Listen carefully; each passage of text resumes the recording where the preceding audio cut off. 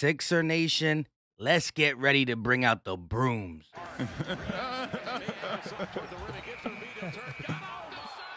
This is Philly Talk with Philly Mike. Talking Sixers in the Bird Gang, that's our life. Competition, we ain't scared, yeah, that's what we like. Win or lose, you know we showing up and we gon' fight. You see we strive for the sky every day that go by. And every single week we scream and fly, eagles fly. This is Philly Talk with Philly Mike, yeah. This is Philly Talk with Philly Mike, yeah. What is going on, everybody?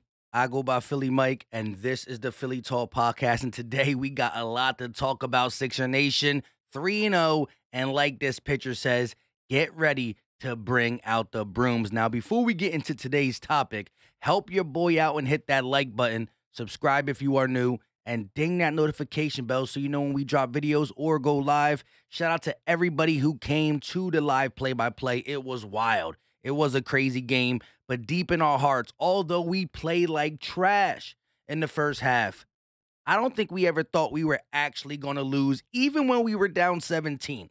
Even when we were down 17. I want to break this game down, and again, Doc Rivers. Yes, I'm back to calling him Doc Rivers until he makes me go back to Glenn. He drew up that play.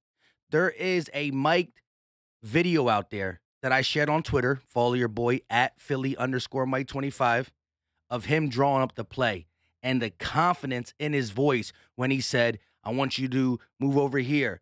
Niang, I want you to do this. Tobias, we going to need you to set that screen. And Embiid, do you. Embiid, do you. And it's exactly what happened.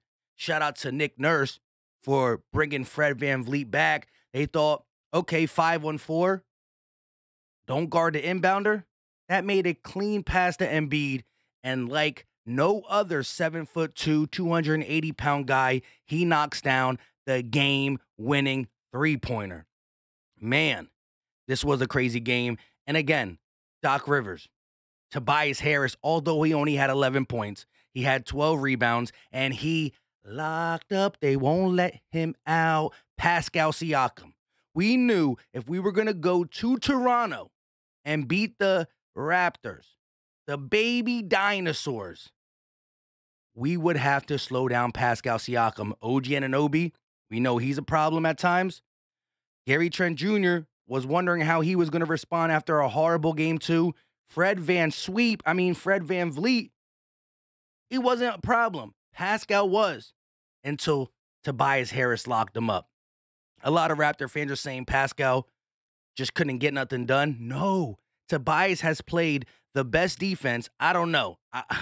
Embiid's defense has been lights out in the paint too. We blocked OG Anunoby. Embiid blocked him at the end. It was a bad call, like most of the first half, right? Nick Nurse put in the crybaby calls 2 games in a row, and of course, at home, in Canada, in Toronto, they get the calls.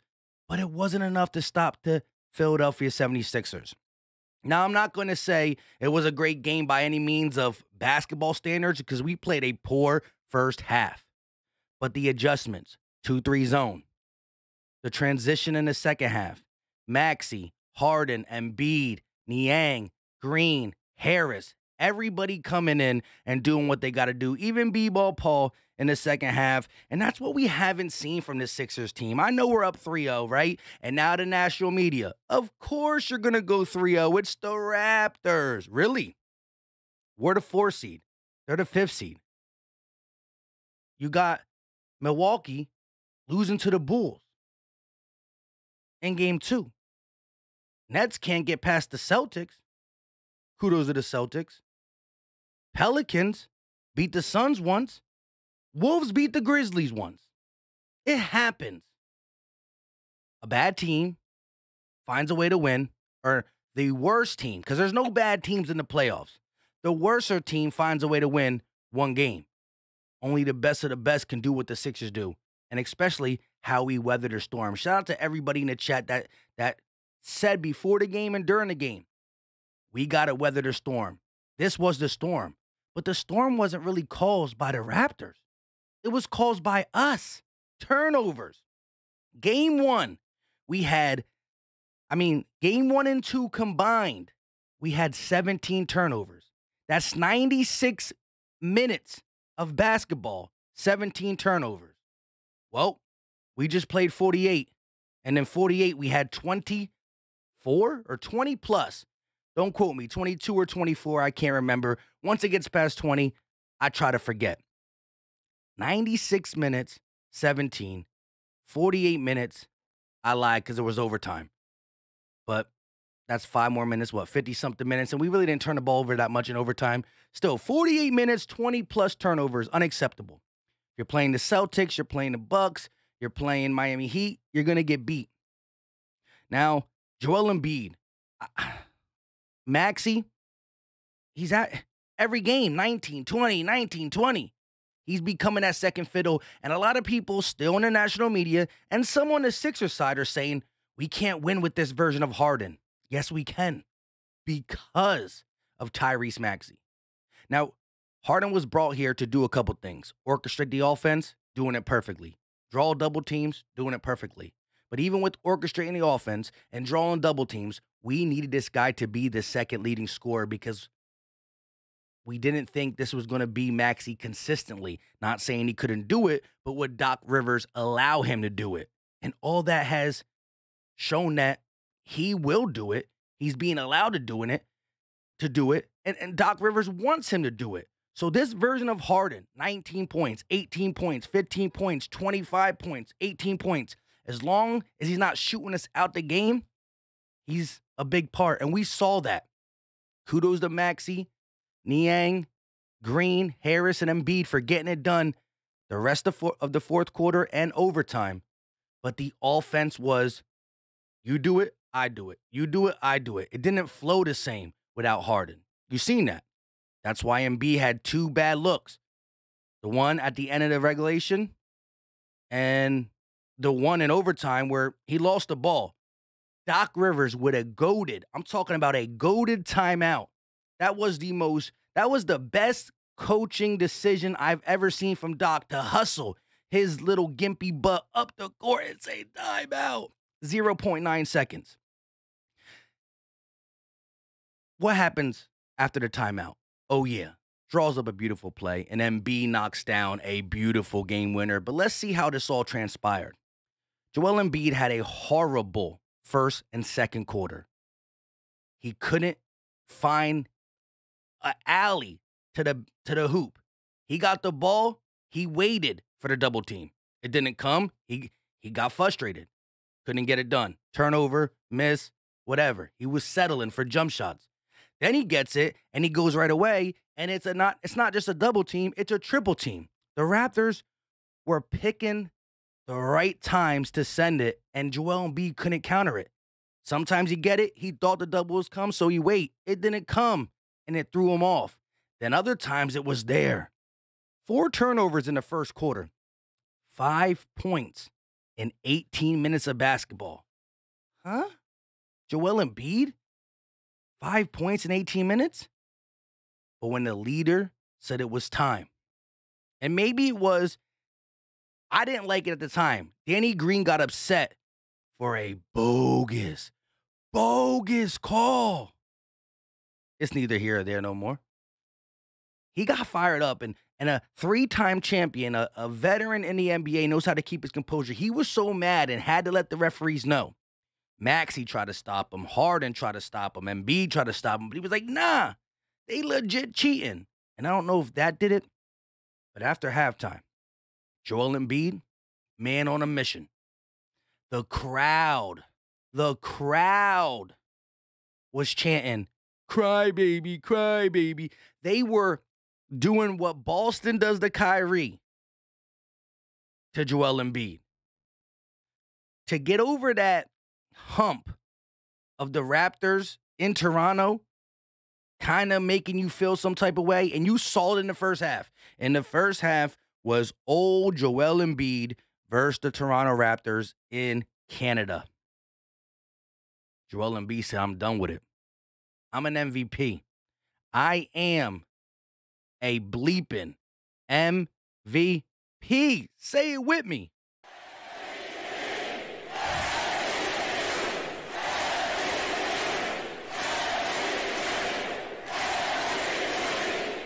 I'm an MVP. I don't care who I'm playing, where I'm playing. He turned up. 28 points in the second half. Efficient, effective, got to the line, and did what he needed to do. And then to know that that crowd is going to mock you, yet scream at you, he shut up a country.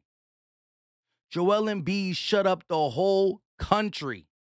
And Canada was giving it to him. I have no remorse after them. Now, I know it's all competitive, right? And we let people talk trash in the live play-by-play, right? You want your team to win, I want my team to win. But they were heckling. And Joel Embiid brought the whole country down. And there was a guy who fell to his knees after that. Some dude, I don't know. But Joel Embiid does what only Joel Embiid could do in this series, and that's take it over. I love what Doc's doing. Harden, Maxey, Harris, Danny Green, Niang and Shake. One game Shake gives you 10. Next game Niang gives you 9. They're being reliable. You don't need them both. You just need one to go with the big 4. Yes, we're going to be friendly to Tobias. We're going to be friendly to Doc until proven otherwise. And I don't want to jump to the heat, but I'm excited. These brooms are coming out on Saturday. I will be live. But once again, Joel Embiid took that next step in just taking over a game. You got to love it. You got to respect it. And that was a hostile environment. A hostile environment. Look at it one more time. And if you didn't hear from the opener, right? Didn't hear from the opener. Who's that? Whose laugh is that? The guy who left the Toronto Raptors in shambles.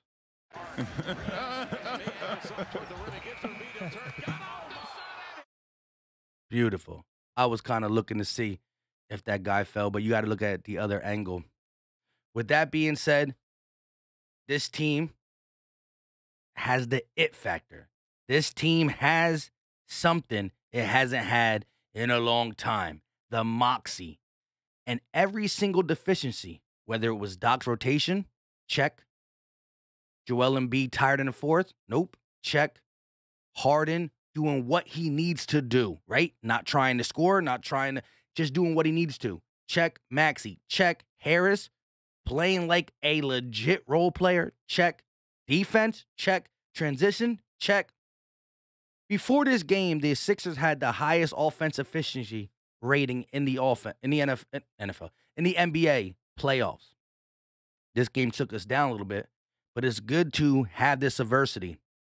Every team goes through bumps. Don't let the media tell Sixer Nation you should be ashamed that you almost lost to the Raptors. The Bucks did lose to the Bulls. The Suns did lose to the Pelicans. The Grizzlies did lose to the Wolves. It happens. It's a 7-game series for a reason. Gentleman sweep is just as good. Sixers know what they're doing. They know how to execute. Joel Embiid will not be stopped. And look what he said. Look what he said to the man in Toronto. The man in Toronto himself, Drake. After the game, he chased him down and said, I'm coming back here for the sweep. I'm coming back here for the sweep. This game was beautiful. A win like this, although it looks bad, and you got to correct what you did in the first half. I understand that. It's a game that galvanized the guys. It galvanized the groups that when they are down, they could look at each other like this. We were down before. Do you remember last series? Hostile environment, down 17. What did we do? We band together.